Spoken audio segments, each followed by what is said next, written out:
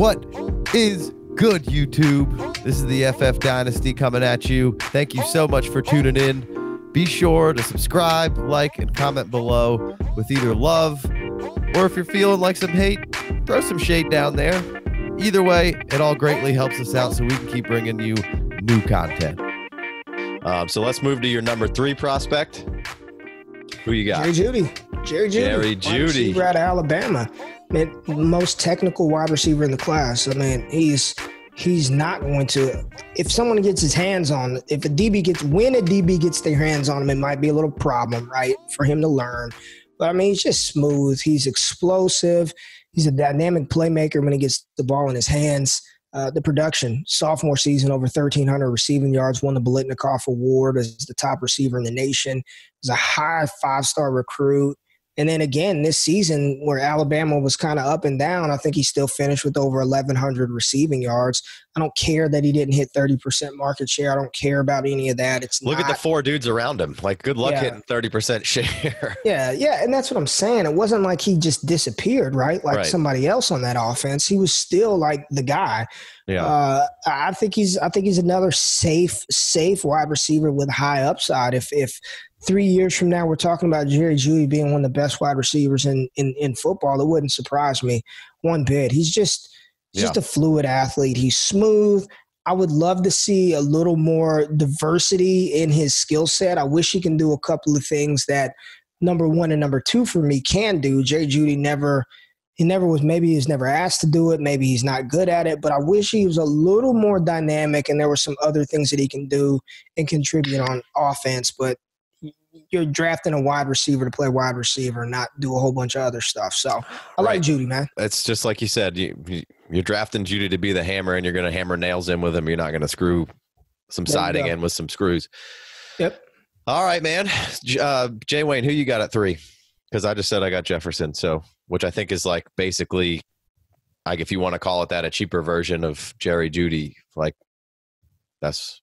Yeah, I got Mims at 3. Like I said before, we talked with him. I got Jeudy at 2. Just to keep going with Jeudy.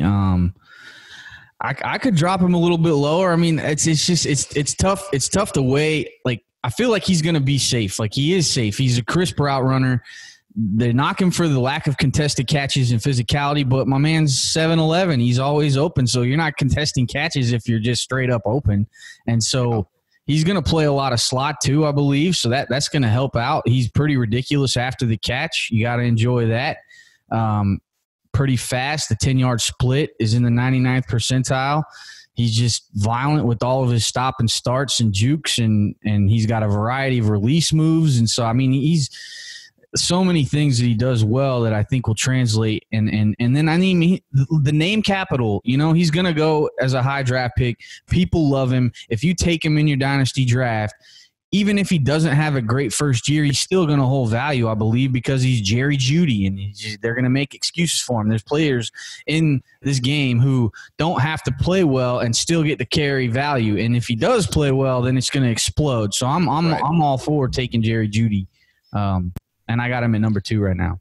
I heard he was a bit of not very bright, but we'll see how that. I mean, yeah, I don't know. I don't know if that matters. Like, I don't know how all that stuff matters, but somebody like I think it's Scout, and they weren't being funny. They were like, he's barely literate. Like, he's not bright whatsoever, but he can catch a football and he can run routes really well. And I think that if Jeudy – If a team drafts him and plays him in the slot, it's going to be a problem. Like, I think he's going to be it's going to be ridiculous if that's his kind of primary role, but can still split out, because a lot of people talk about acceleration, how fast somebody is from start to go. I like Jerry Jeudy's deceleration. I think he decelerates better than anybody in this class, and that makes a big difference when you're going 60 miles an hour and can stop on a dime. Yeah, there's not 10 chop steps to – Exactly. He decelerates better than anybody in this class. It's insane to watch how he moves. It's unreal. Yeah, and I'm like, if he does anything where there's like a post corner, anything where there's kind of 2 concepts involved, he's always open. I haven't seen him covered on anything with like a double move involved in the route. So that's a way to get him open downfield. Some pretty bad drops in there that are usually would have been touchdowns. There are some shitty drops, but then he usually does come back and make a decent catch. LSU versus LSU, he drops a bomb for a touchdown and then catches a corner into that little, yeah.